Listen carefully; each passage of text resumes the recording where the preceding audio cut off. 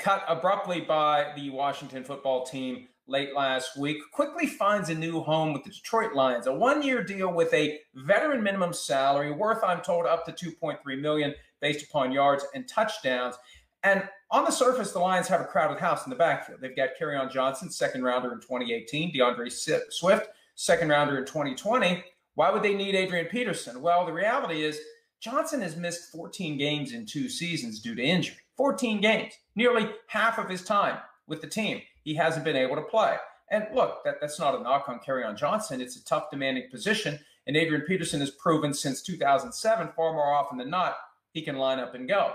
DeAndre Swift had an injury that knocked him out for a lot of camp, and it called into question his availability for the month of September. So Peterson gives them a guy who can fill in for Swift while Swift is getting healthy, and also a hedge against the possibility that Johnson will get injured again.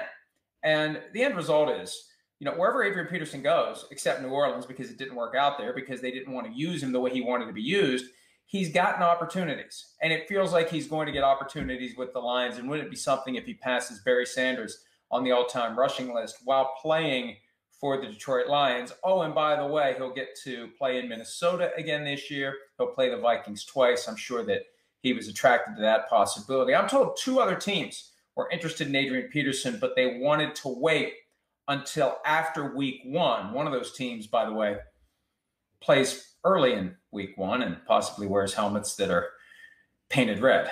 Other than that, I'm not going to say anything more about it. Hi, I'm Mike Tirico, and thanks for watching.